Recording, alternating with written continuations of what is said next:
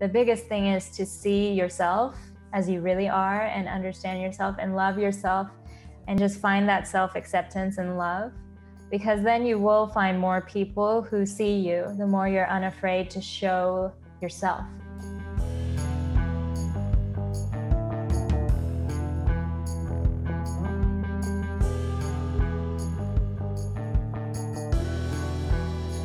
Ashmi, thank you so much for being on the Soul Seeker podcast. I am so excited to get to know you. We connected of all places on Instagram, and I don't even remember how. I remember the post that I saw you write, and I was one of those like ones with slides, and I was reading it and I was like, yes. And I was like, who wrote this?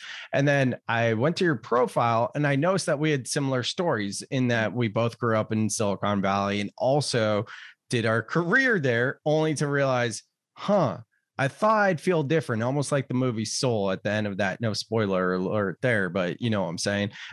So thank you so much for taking the time. I know that the time of recording, you're in Hawaii and you kind of bounce it around between like Australia and just living your best life. So appreciate you making the time.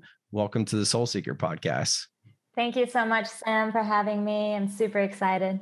Sweet. So we're going to get into some fun, esoteric conversations and topics. But before we do, I'd really like to have you kind of paint the picture of what you were doing in your career after you graduated college from Notre Dame, being in California, then went out there and came back to do the Silicon Valley thing, working at Facebook and all the things, and just describe what that lifestyle looked like in terms of when you were in the corporate world, and then how you heard that whisper and made the transition to follow your soul. Yeah, at the time it was a dream job. So I got a job at Facebook as probably my first step out into a more professional career. It started as an internship, but then I joined full time. And it was such a dream for me. I was like, is this too good to be true? I really felt like I manifested it. So I started tuning back into my power that I was so connected to as a child, knowing I can create and get what I want in life.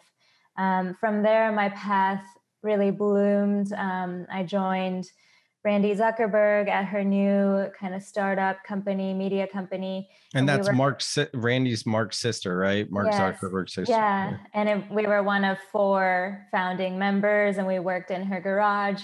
So it felt like the Silicon Valley dream. And at the time, of course, I loved it. And I have nothing negative to say about that period of my life. After that, I joined a bigger technology company, and it was really such a huge step up for me in terms of responsibility and just pushing myself to the max, where towards the end, I really burnt out. And I was working 90 to 100 hours. It was crazy amounts, weekends, holidays, and it felt like work was my life and it was my passion.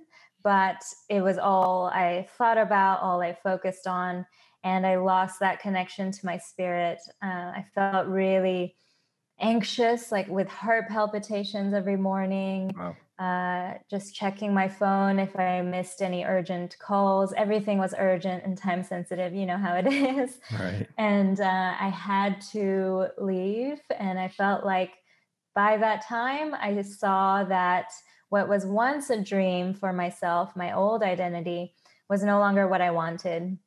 And I felt like if I keep doing this for years and years, it's not really going to fulfill me. It's not everything I want anymore. I felt like there's more to life. So that started my seeking. That's beautiful. So one of the things that comes up for me is something I've been talking about for a while now is soul life balance. And that's the title of my most recent book. And really, that's what's missing in the work culture is like we talk about work-life balance, and you and I haven't really connected yet. So I'd love to hear your thoughts on this. But for me, it's looking at the archetypal energy of yin and yang, or yang, right? And the yang energy is more in alignment with the masculine. It's about structure, obligation, very much work in terms of like deadlines, due dates. And like you said, everything is urgent. So clearly, in like the work-life balance formula, that work is associated to that yang energy. Well, when you're someone who is working in corporate and quote unquote hustle culture, or anyone really, but in your given situation, you were working, as you said, about 90 plus hours a week. I mean, a normal work week is 40 hours. Normally, when I talk about this, it's like, okay, there's 24 hours in a day. Most people spend maybe about 8 hours working. Hopefully, you get 8 hours of sleep. That leaves 8 hours left over in your life. Well, you can't just be going all the time. So it's not really a full 8 hours. And if you look at someone in your situation, it's far less than 8 hours. So, really, when we look at work-life balance, the life side of the formula is also yang energy. So, for me, it's like looking at this and being like, where's the yin?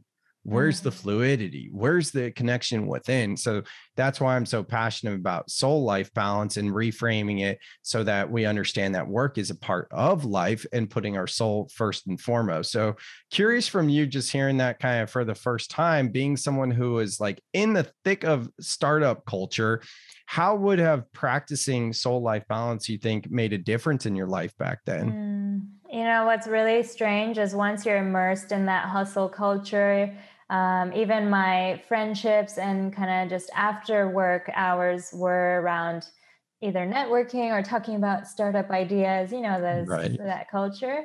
And it was exciting, but it turned out it affected my energy so much where I was being more in that masculine energy as who I am, as who I related to myself as, even on the weekends, even from the way I spoke to the way I dressed, it was all still in that persona. And I think I lost that connection to nature, to following my passion just for the sake of it, to creating art, to taking even just an hour to have a bath, even, Right. and not think about work. Towards the end, when I was feeling like leaving my career there, I actually started listening to that inner voice a little bit more. I took some time, no matter how late I got off work, sometimes it was 9 p.m. I went to a coffee shop and started just writing again for myself.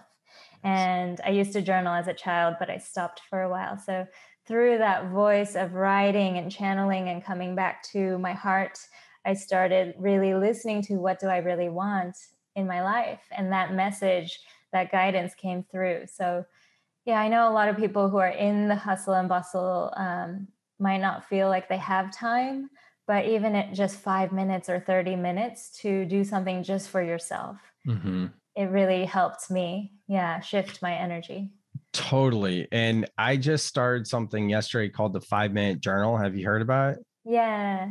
Yeah, I'm sure I've heard about it, but I've been like so thick in the quote unquote doing the work that like if anytime in my circle of people talking about journaling, it's more like Julia Cameron's The Artist's Way, morning pages, 20 minutes nonstop. Don't let the pen lift up. What a stream of consciousness, and like different types of journaling that go very deep. So I'm getting into public speaking. I heard one of my mentors talk about the 5 minute journal. And at first, my first reaction was like, 5 minutes, huh? And then I was like, you know what? The season I'm in, that would be really nice because right now I am kind of leaning more in the life side of soul life balance and 3Ding, building a business, all that type of stuff. I'm like, sure, I'll check this out.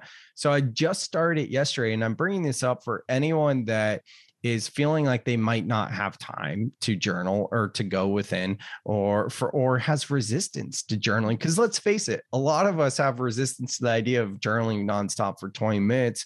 And this 5 minute journal is so awesome. It's just these little prompts that help you to find gratitude. Not only that, like the first 20 pages or so has like a lot of science and research behind the process of journaling. So it's not just like you're getting this book that has small journaling prompts that you can do in like 3 minutes.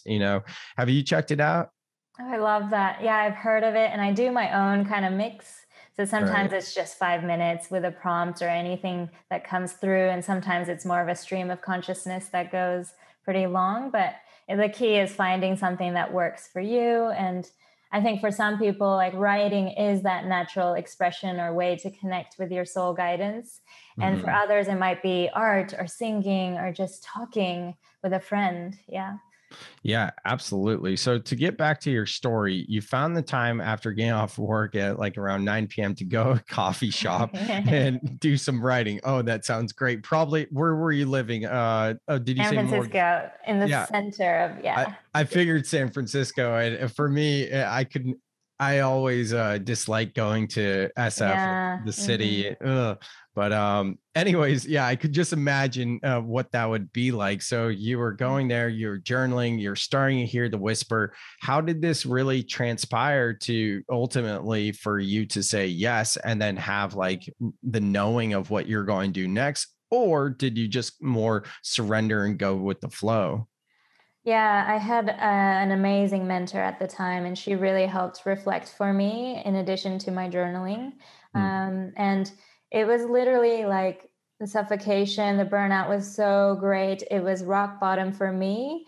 And funnily, that frequency also was reflected outside of me. So it was rock bottom for the company.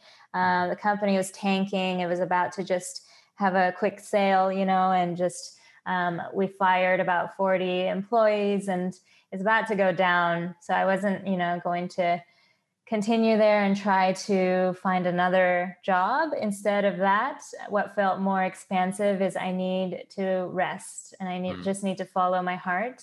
And the first exciting idea was to actually travel the world, and work remotely. So the idea of being a digital nomad, I'm using air quotes, that felt like the next step towards expansion, even though it still carries some of the energy of hustle and bustle and productivity, and that energy is still in that community. It felt really exciting for me. So that's where I headed next.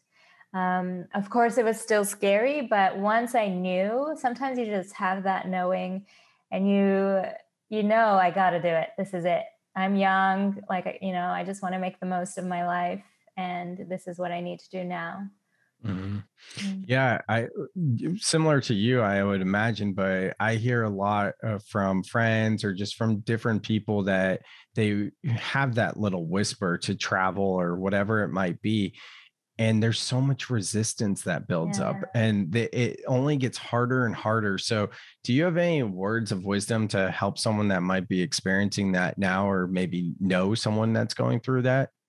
The resistance and fear is going to be there anyway. And for me, it doesn't matter how far I've come in my journey, with every new step outside my comfort zone, the doubts are there. But Mm, it's to realize, like, is that suffocation, that fear, that resistance worth staying where you are? Or is it worth taking that leap? And one kind of practical question was, if you are where you are for another 10 years or another 2 years, just feeling that resistance, that stuckness, that wanting for more, but then pulling yourself back into your comfort zone, could you actually handle 10 more years of this? And my answer was a clear no, right? So once you ask yourself those hard questions, it starts becoming more and more clear.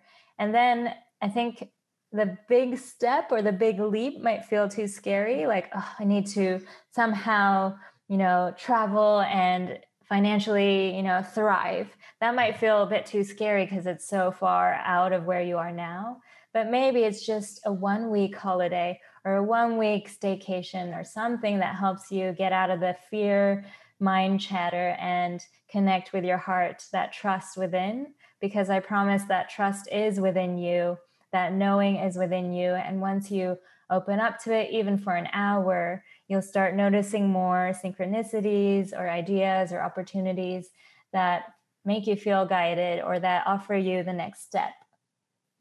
Absolutely. And maybe we can get to at some point as we progress through your story to like Mm. manifesting. Because one of the things one of my coaches, shout out to Kyle Kingsbury, recommended to a good friend of mine. She's in a situation where she's a single mom, and, she, with the kid and whatnot, she needs to stay in that certain town, but wants to move somewhere else. And his recommendation was kind of what you were saying in terms of doing that bite size sample size with manifesting manifesting, we can't come from a place of like desire and lack and not having that experience. So his recommendation was actually to go to that place that you would like to move to, get used to the lifestyle. When you come back home, you can meditate like into that frequency and manifest it as if it's already happened. And that seems like stuff that you may be into. Yeah, I love it. I'm all about it. I feel like my whole life has led me to really discovering the magic of the universe, which is also yourself and the power within. And I've kind of made my life an experiment of, okay, Right. show me the power of this, because I know it's true to some degree, but of course there's doubt. And I feel it's true when I read books about it and, the experts talk about it, or, people you might put on a pedestal, but how can it be really true for me? And that was the question that kind of guided my soul inquiry. I really made my travels this, of course, I was traveling on the outer, expanding and just going to different countries, but it was more so a journey within. And I really let myself make it this journey of my soul. Absolutely. It's such an interesting way to put it in terms of like traveling outwardly and not just experiencing the world with our five senses, like quantum physics teaches the outer world's a reflection of the inner world, but literally like traveling to, is Australia the first place you went, or where'd you go It's first? actually where I landed last, and Oh, it okay. wasn't even on the map. So basically, I started off in Cape Town, and I did this freelancer kind of remote worker retreat where we all lived in villas and we co-worked. We worked together and shared ideas, but also explored these similar topics of how do we create an unconventional life that's more aligned with my heart. So I did meet more like-minded people who were kind of where I was at in that journey. And it really helped me realize, wow, this isn't weird. There's people who want to do this and it's possible and they have amazing stories. I went to Tel Aviv. I went to Tokyo because I have family there. I went to Thailand. I went to Bali. I actually ended up living in Bali. I fell in love with it. And then I found love in Bali, and he's from Australia. So I moved to Australia. So none of it was really planned. Right. Yeah. And that's the best way. And I could imagine that being pretty uncomfortable coming from the startup culture background that you had. Yeah. Oh, yeah. It was a huge leap into the unknown. Was there a certain point, like, were there any like medicine, like plant medicines you worked with, or anything else where you had like a massive spiritual awakening experience, or was it something that started to unfold slowly and gradually? I think both. So in the beginning, I was really opening up to the magic of the universe, and I started seeing number synchronicities to the point where it wasn't even funny. I saw 1111 probably 1,000 times in a day. And I was like, what is this? Like, why is this happening? And I started realizing, oh, this reality is more fluid than I thought. Yeah. And synchronicities were happening left and right. And I think it's because my attitude was more so show me the magic. I started noticing things around me. And when you travel, it's kind of easier to get in that state. Mhm. But I felt my heart opening. I was having crazy, vivid dreams. Mm. Yeah, learning things about reality in the universe that just blew my mind. I was reading a lot too, because my analytical mind wanted to get confirmation. So I was Right. reading a lot about quantum physics or the universe, the law of attraction. And then when I landed in Thailand, I did have more so a dark night of the soul, which Mm. some people call it that, where every belief system, everything I thought I knew just shattered and flipped upside down.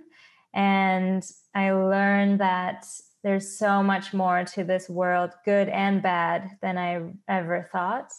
And coming out of that in Bali, I started really connecting with my heart again and noticing how I do create my reality, and it is moment by moment. So I didn't do any plant medicines, but breath work was huge for me. Yeah. It is just as powerful. It's like shifts your consciousness to another kind of wave, another frequency.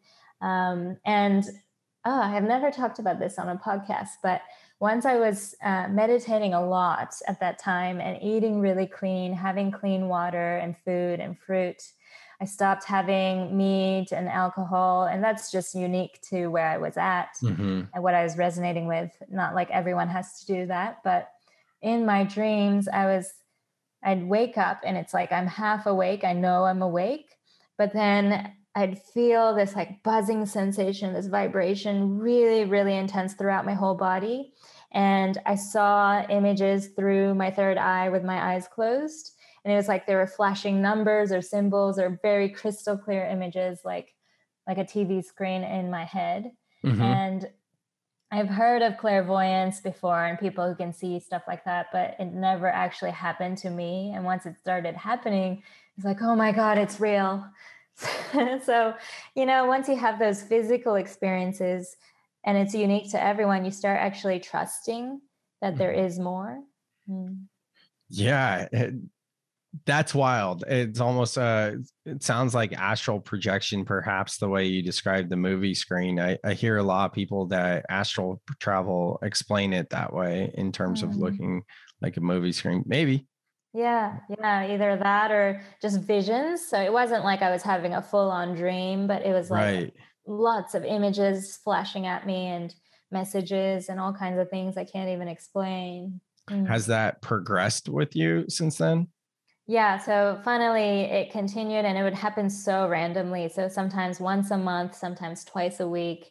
But then there was a moment where I actually started getting scared of it because it Hmm. was so intense. And I'd hear this clanging in my right ear like a cowbell.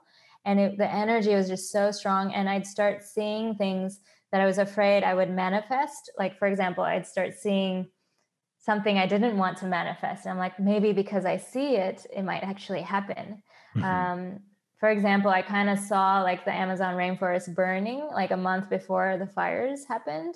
So I think I got too scared and I shut that part of myself off just through my fear, Right. even though my heart's like, I do want to connect. I want to see more. So it hasn't happened in a while since that fear. Mm.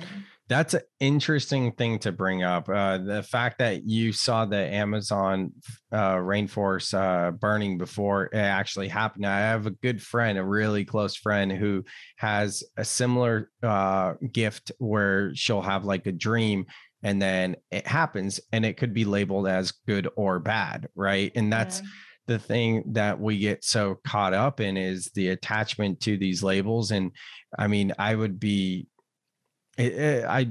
curious to hear from you what you think of this topic because I can't sit here and say like, oh, the rainforest burning down. Yeah, we say it's bad, but it's all perfect and it's just how it is. Or a serial killer or someone murder or rape, any of this stuff. Like to say like that's not a bad thing because everything is all perfect. Like there's this fine line of spiritually bypassing, which basically means using your for the listeners, I know you know this, but for using your spiritual beliefs to justify a way of being. And it seems like more and more I'm starting to see so many people in the spiritual community look at something that I would label as like a not good thing, and then being like, all is perfect now, I trust the divine plan. I'm like, come Mm-hmm. back to earth. So Yeah. I'd love to hear your thoughts on this. Our human experiences and our pain and our suffering are so real and valid. And in this 3D realm, this is what we actually came here to experience. And of course, it's real. Of course, it's painful. Of course, it's challenging.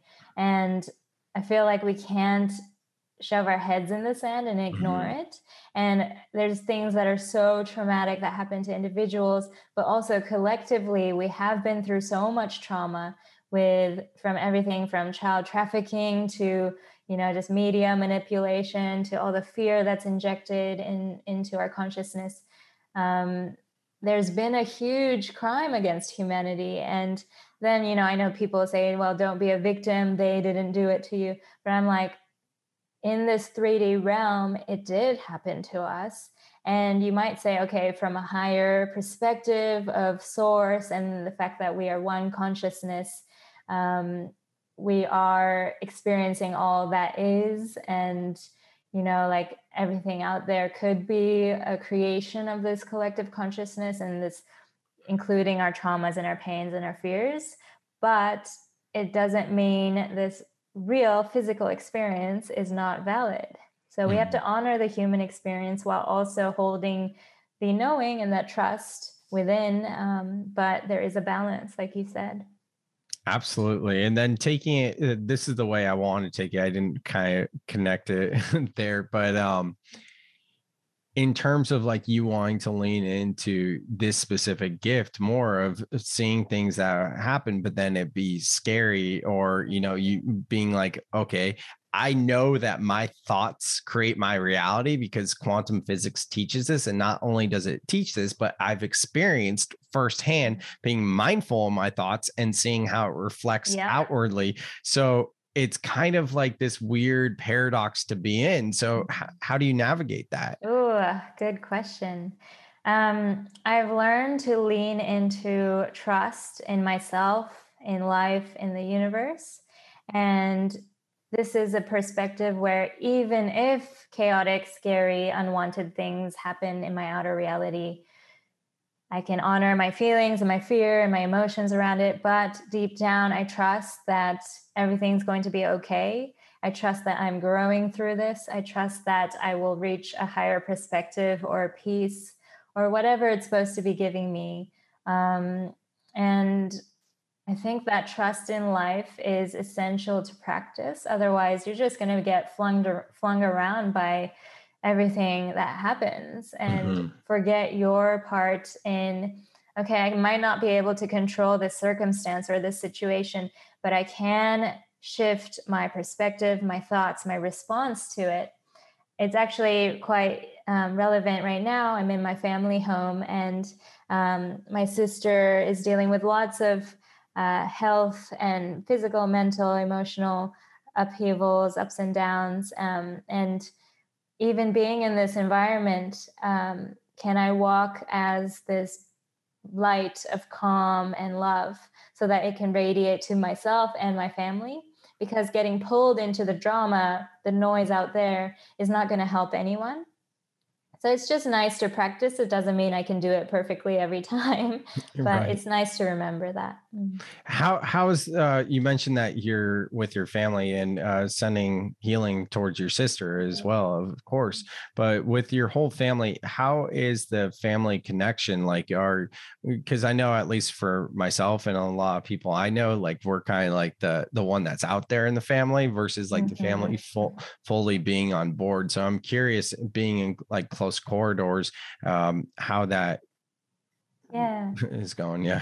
I feel like a lot of people who resonate with these messages are the black sheep of the family, or in a more positive way, you are the light worker, the way shower, showing them a new way of being. It's really interesting though, because I've come to see the gifts in each of my family members, and they're not, they don't see everything the way I do. But okay, my sister, she was diagnosed autistic, and she doesn't fit into the conventional box of the world. But because she's so pure in her heart, and she's so connected, and she's actually very empathic and intuitive, and the way she lives, she refuses to fit into the conventional box. Like, she can't. So she is a way shower in her own way of love, of being, of how she lives. But from being open to, I guess, remembering our spirituality and our connection to our soul, I am kind of the one in the family that's kind of sharing these things. And it sounds crazy at first to my parents, but my dad's actually quite open to it. Same. Yeah, it's funny because he's really opened up through the healing journey of my sister, looking into more holistic medicines, frequency healing, energy work. He's really awake to the outer world stuff, so we can talk about many things together. But yeah, I've kind of walked a really unconventional path because compared to my relatives, coming from a traditional background, half Indian, half Japanese, the way I live is probably really way out there and strange. And even the way I talk nowadays, like I don't recognize myself from who I was. Yeah. And that's a good thing, right? If we're going to Yeah. label it. I'm Yeah. happy for it. Yeah, more and more recently, I've started to like look backwards at how I got here and be like, man, this is nuts. Like I knew like things were progressing and going a certain Mm, way, but like now I'm teaching yoga, and I would have never thought that I would have even done a yoga teacher training, let alone teach. mm, So, and leading men's groups, just different things. But anyways, amazing. right? Isn't it amazing when you start to reflect and look at the breadcrumb? Okay, so for the listeners, this is the outcome of that, because it's nice to like pat ourselves on the back and be like, oh, see, this is good, let's keep going. But the real thing here is the acceleration. So I did always know when I was in Silicon Valley building my career and all these different things and accolades and, Mm, wins and successes, I was able to look back and be like, oh, this had to happen, then that had to happen, this and that. Okay, that makes sense. I was like still mindful. I just wasn't into mm, spirituality. But now doing this deep dive of spirituality and so much of the quote unquote inner work, it's like I can see how I've really done what I did before in terms of just do things, not necessarily know why, but now that there's the intentionality of being like, oh, I trust, as you put it, and surrender mhm, to the flow of the universe, and I see the synchronicities, whether it be through spirit numbers or whatever it might be, and starting to really work with that intuition and discernment as you say yes to more things. What I've noticed in the past 6 months, 6 to 12 months alone, is there's been an acceleration of my growth, that it's just more and more expansion because I'm putting more and more trust. And there's something you mhm, said a while ago. I forget what you said, but it was essentially about being present with being present. I don't remember mm, exactly what you said, but the more we can be present and notice these things and be connected with nature, then the synchronicities that are affirming to us, yes, keep going, this is on the right path. You start doing things you might not know why, you surrender, and then all of a sudden you look back and you're like, oh man, all this growth is going. One caveat there is, I did want to mention this too, like at the beginning of your story when you were saying the startup was tanking and you had to let 40 people go, all that type of stuff. There's this feeling in life, and for everyone listening, like, you're clearly on the path if you're listening to a podcast like this, and you probably heard me say this before. New listeners, welcome. Either way, there's this feeling in life like we're either banging our head against a wall or we're swimming upstream. And in the case of like you and your situation of the startup, what I hear from that is like everything tanking. That's your perception of reality. And it's the universe being like, let me course correct you and guide you, mhm. versus you being like, oh, this isn't working, let me find another startup and just keep going. Then it's like more and more is going to happen to get you on the path of going, Yep. right? Mm. So Yeah, hopefully, you'll yeah. always have that inner guidance. And it's even when you feel like you're not on your path, you are, because you're being given more and more evidence of what you do want and what you don't want. So you can be clearer for what you ask for and what you believe in. And actually, with the breadcrumbs, I love that you said that, because now looking back, I can see how everything I learned in Silicon Valley, even the most random, seemingly random projects, I ended up using. Like, for example, I worked on Randy Zuckerberg's book launch. At the time, it's like, when am I going to use this? But I ended up learning so much about that and then writing my own book. So, yeah, and just random skills. But uh, looking back, it makes sense. In the moment, it might not.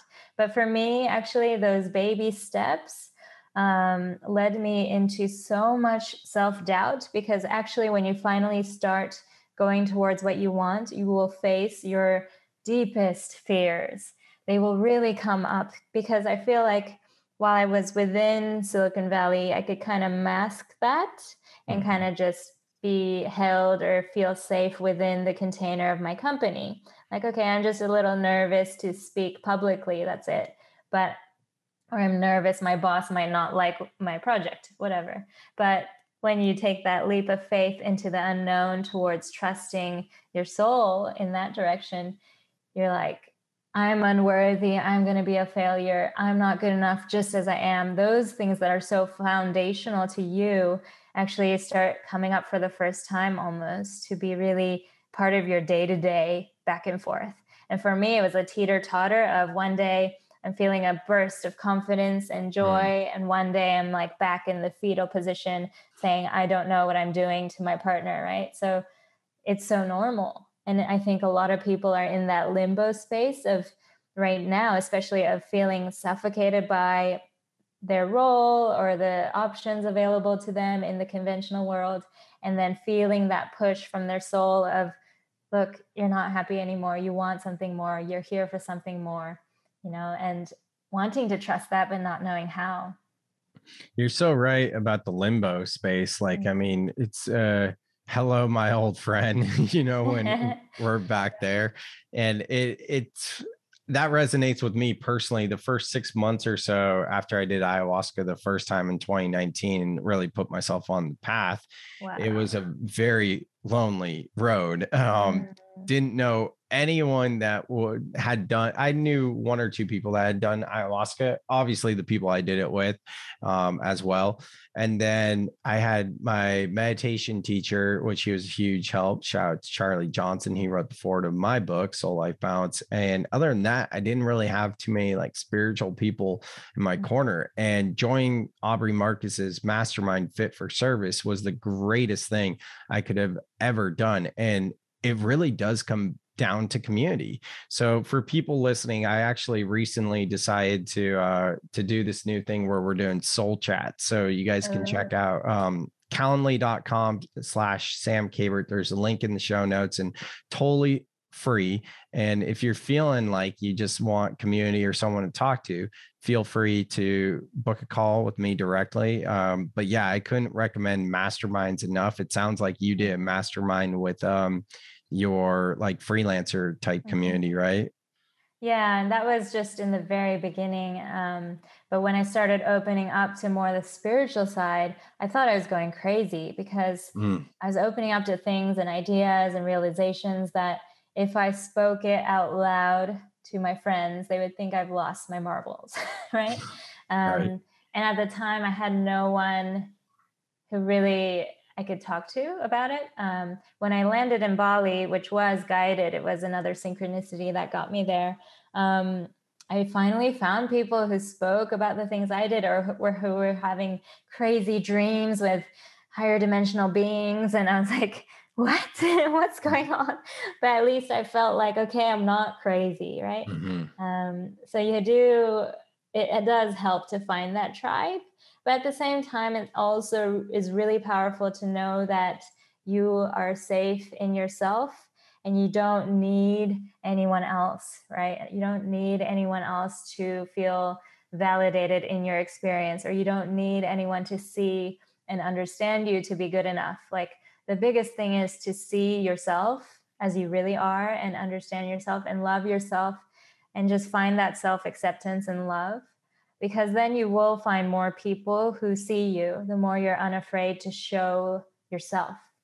Yeah, I agree. I think it's all about self-love, and there's a lot of there's a lot of talk around self-love, but the bigger talk that I've heard is around mission, purpose, and dharma. And I have an issue with that because I don't buy into that. I know that it's got a long-standing history, but I think it adds more pressure to people that trying to find what their mission, purpose, or dharma Yep. is to make Huge. something grandiose. Yeah, exactly. And it's like, okay, well, if quantum physics teaches us that the outer world is a reflection then of the inner world, then maybe you don't externally need to do this whole huge grandiose thing and make a massive impact in the world. And maybe it's as simple as going within and getting your inner landscape in order, which happens through self-love.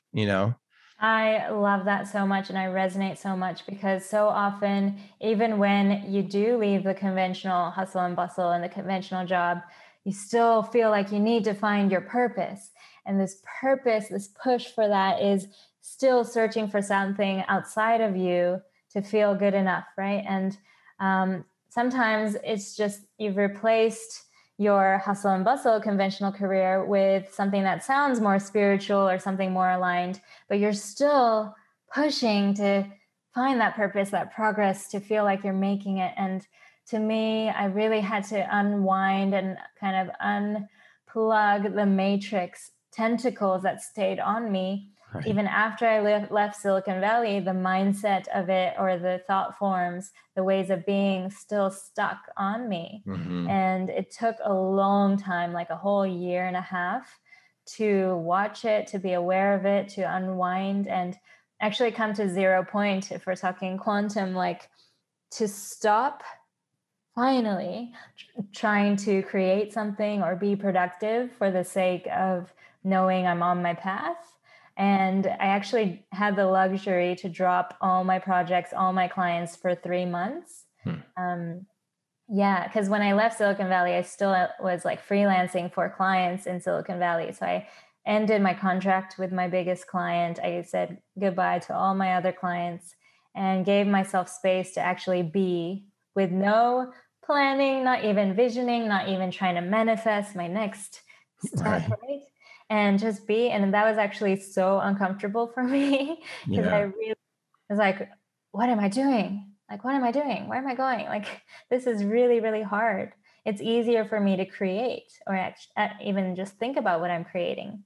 But during those 3 months, it started getting easier and easier. My nervous system started relaxing. I was taking walks on the beach, talking to friends, journaling just for myself, just for fun, painting again. And the idea for my book came through meditation towards the end of that period. And it wasn't from this place of, I want to create this to become an author, to sell this, to make sure I add value to the world. It was this excitement of, I want to create this so my future children can hold it. I want my soul essence to be poured into something physical. So that was, for the first time, like coming back to creating from the masculine or feminine energy. That was actually the first time I really felt like I created with both energies merged. Yeah. Right. And it's such a dance as someone, both of us who were out of balance in our masculine of that, and then learning the feminine. And then it's so interesting coming back. And for me, it's like coming back to old patterns, kind of like what you said earlier. And then all of that really resonate. But let's switch gears for a moment here and talk about your book, The Awakening the Heart of Humanity. Tell us about your book. Yeah, it's a beautiful book with both my oil paintings and words, and it is written for this time on earth where we are shifting back into our hearts, awakening to the truth of who we are. And for me, it is a capsule of my journey, but also the energy of love and confirmation I want to share with the world of, you are magical, you are powerful. This life is beyond our wildest dreams, and we can create it and we can taste it. So, yeah, it is my soul, my energy in physical form. I love it. And your paintings are beautiful. I mean, you have one of an orca that just speaks to me specifically, but there's other ones too. And they're, I'm not just saying it, like they are really excellent. And you don't seem like someone who would have spent so much time in Silicon Valley that's like, oh, I'm going to do art. Like it seems like you would have been doing art the whole time, and not like from your story, at least it didn't sound like you had time to do art after work or on the weekends, you know? But it was the first thing I did from when I was 3 years old. So from age 3 to, let's say, 13, 14. And then I stopped when I went to college, high school and college. And then I did not paint for 10 years straight. But if you think about what is your true essence, what is your true soul's joy and expression, for me, it's not just art or writing. It's more so channeling my love for the world, the beauty of the world, the beauty of nature, my all for life, into physical form. So bringing the spirit down into something where I can see it and hold it and share it with others. And thanks to my mom being into art, I was just doing fun projects from age 3, just playing, doodling, whatever. But coming back to that joy really helped me connect with my inner child. And it's so powerful to do that. At first, in Australia, I just bought a canvas again and started painting for the sake of me, just doing it for myself, not even thinking I'm going to sell it, obviously. And it wasn't even thinking, I'm an artist. Like, no way. Like, Yeah. you feel a bit like imposter syndrome saying something like that. Mm. But then I did this practice called scripting, and you picture yourself 3 months from now, your future self. You really feel the energy of your future self, and you write down in the present tense how you feel, how you're spending your day, or how, like, more and more every day I am connected to my spirit. Or for me, it was actually like, I am feeling free to express myself, and my art is blooming, and it feels so good to share it with the world. Like, I really wrote things that weren't even in my reality at that time. Mm-hmm. And I actually like pictured myself, and you can be specific. So I pictured myself writing a thank you note to a friend in Europe for ordering my art print, which I didn't even know how to make an art print, or my website didn't even have art on it, right? So it was crazy because I thanked her for seeing me and supporting me. And actually, within 2 weeks, she happened to see a painting I shared on Instagram. She was like, do you do prints? Like, I would like one. And I was like, what? And as the exact person I imagined thanking, Wow. right? So this is how powerful we are once we give ourselves permission to believe it can happen and to bask in the energy of your future self and act like it is happening now. So I started playing pretend and pretending, what if I have an art store online, right? That's such an amazing story. And that's exactly what I was talking about earlier in the example of the friend, like renting the house in the beach town when she's stuck and living somewhere else. But yeah, in terms of manifesting, that is absolutely incredible. So homework for us all. If someone is trying to manifest, just to recap what you were saying, well, what would your recommendation be? When you have space where you're not distracted, just take some time and breathe into your heart and ask yourself, how do I want to feel? Where do I want to be 3 months from now? And it might be more so this feeling. It might not be a specific vision, or some people might have a specific vision, but make sure you can believe it. Like, if you're completely like, no way, like if you're like, oh, I want to win the lottery and be a millionaire in 3 months. I mean, your subconscious is not going to believe that unless you are actually fully in that belief, which is amazing for you. But make it a stretch, but not so much of a stretch. And then journal as if you are there now. So write it in the present tense of I am, I feel more and more every day, ... And read it like before bed or in meditation, like after meditating, so that you're programming your subconscious to actually believe in that news story. And then when you finish reading it, just go about your day and act as if you are there now. Like, just play pretend in your best capacity, right? So how you dress, how you think, how you see your day. Yeah. Beautiful. All right, guys, that's the homework. I want to hear it. So send me or Ashmi a DM on Instagram how that works for you. But seriously, though, in all realness, it is important. I think it is something I've been doing at the end of my meditations. I've been practicing a new meditation, which is pretty cool, and I'm digging it. I do want to speak about higher dimensional or interdimensional beings, because you mentioned that and you got the orca on there, so we got some whale interdimensional beings represented. So anything you'd like to share in terms of visits or encounters with our star friends? Yeah, this world is way more magical than fantasy, crazier than fiction. And from our youngest age, well, actually, like, kids are connected to it, but then you start realizing, like, that magic's not real. Like, Santa Claus is not real, so everything else must not be real, right? But it's actually more magical than Harry Potter and Disneyland and everything combined. Totally. But yeah, in terms of the galactic side, and I do feel like many people describe this in different ways. Like, in the beginning of my journey, I really felt like, oh wow, like, crazy, aliens are real. Like, of course we're not the only ones out here. And then there's things to back it up, like information from the Pentagon. But then you realize, like, okay, we're all one consciousness, we're all connected. So they are just other aspects of your soul, other aspects of your higher self, in different timelines and realities that are actually all happening at once.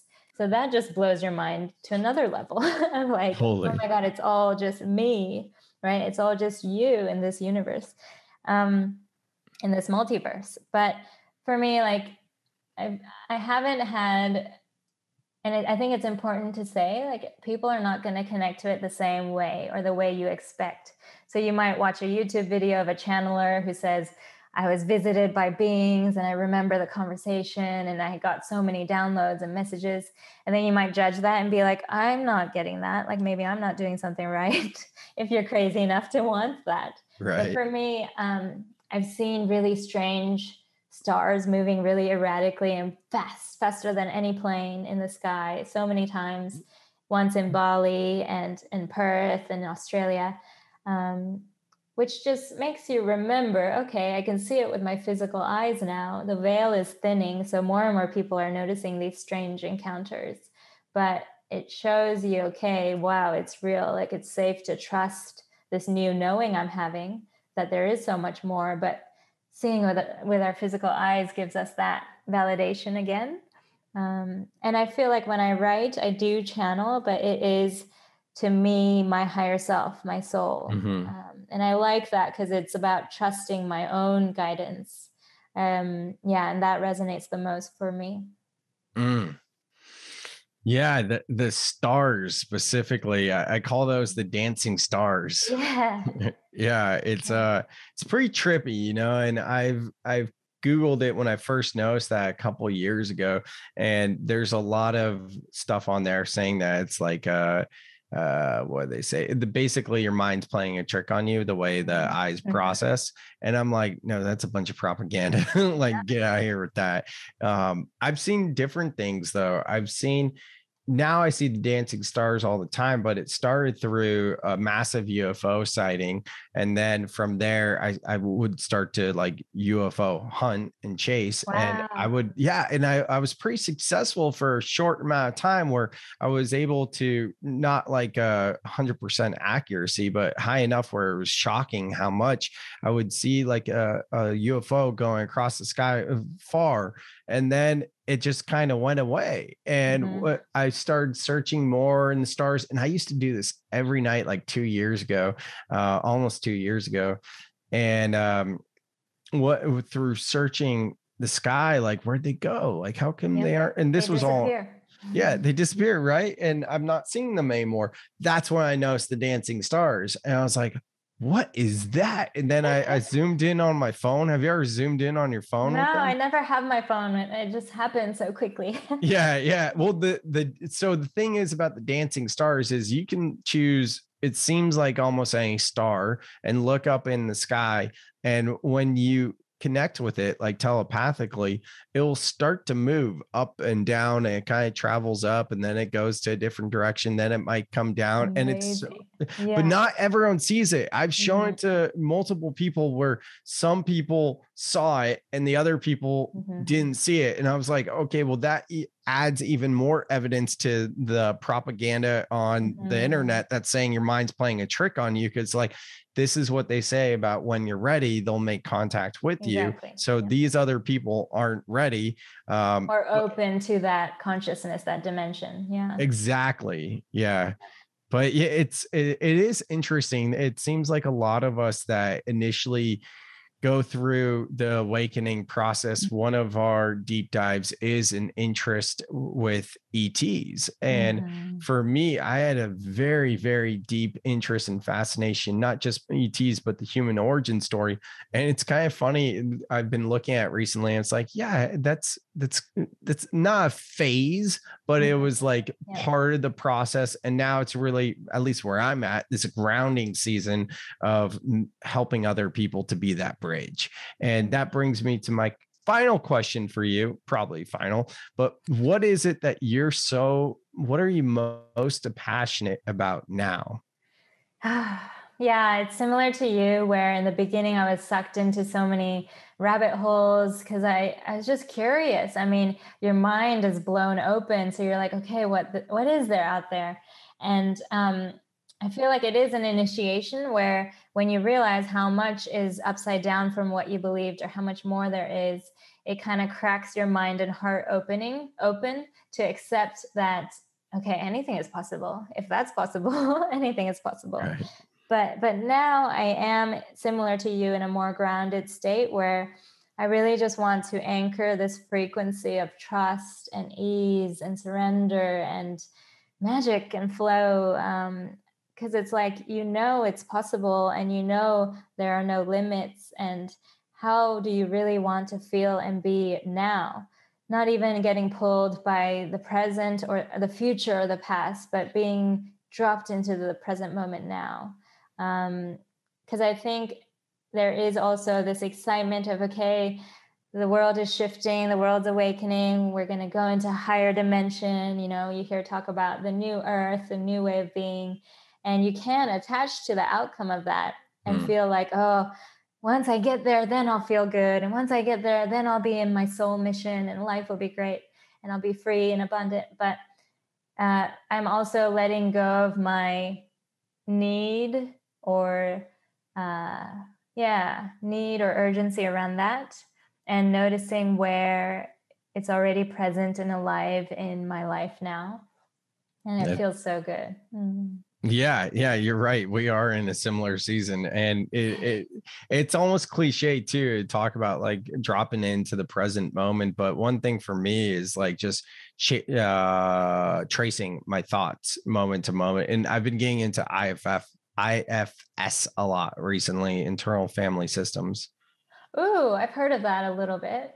Yeah, that's another fun deep dive, and it's not as esoteric. It's a lot more grounded, and if the basis for that for anyone listening as well is basically it's a newer psychological practice, a psychology practice where we understand that it's we all have voices in our head, right? Like I think of it back in high school, at least for me, I was into metal, and I'd go Hot Topic and they have these shirts that say I hear voices in my head. People would wear the shirts and they're the ones that you would label as weird and different. But the truth is we all have voices in our head. And through the practice of IFS, internal family systems, also known as parts work, we are connecting with those voices in our head and we can give them names. And the idea is to become the king or queen of your queendom or kingdom and to hear these voices out. And what I've noticed in kind of sitting with it in presence, in awareness, and tracing my thoughts to hear that voice, connect with it, now hear what it wants to say. It just wanted to be set. It just wanted to be heard, seen, and witnessed. Exactly. And by doing so, those voices start to soften. And that's what stops us from, or shouldn't say stops us, but when we have the whispers that turn to screams and yells and shouts and all that type of stuff, and then worse things happen, well, we can get in front of it if we do the practice of IFS. Wow, I love that. I feel like, yeah, it's so powerful to realize those voices of fear and doubt and self-judgment, they're not actually you. You think it's you because it's how you've always thought in your head, or you've always been criticizing yourself. But in meditation, or when you're really connected to your heart, there are practices that help you feel your truth. And like your true self is actually very calm, very loving, very whole. And realizing, okay, that's my real me. That's what I want to trust. Yeah. Absolutely. Yeah. This is such a good conversation. We've gone so many different ways from, 3Ding and work in Silicon Valley to extraterrestrials and manifesting. And, you or me, I am you, listeners, we're all one, all of the things. So definitely like a broad overview. Now, for people that want to connect with you deeper, they can obviously grab your book, which is in the show notes. The title of it is Awakening the Heart of Humanity. I've your Instagram there as well. Are you working with one-on-one clients? Are you still freelancing? What does that look like? Yeah, I'm doing all, I guess work is a funny word, but I'm doing everything that aligns with me. And right now what that is I do online ceremonies, so group ceremonies. You can use cacao or tea or water, and it is a way to And it's my favorite way to open your heart, drop in and receive that guidance, those visions, and anchor the frequency or the feeling you want to feel. It's super powerful. And I also do one-on-ones. That's beautiful. And when we get off this podcast, I'm gonna go heat up some water and make some cacao. You just inspired Yes. me. Yeah, and even like a nice night ritual that can be a good thing to ground down. But Ashmi, thank you so much for taking the time to come join us on the Soul Seeker podcast. And guys, check out the show notes because I have the links to connect with Ashmi right there. Thank you so much, Sam. You're amazing. I'm so inspired by you. And thank you for the work that you do or the light that you share in this world. Right back to you. Thank you.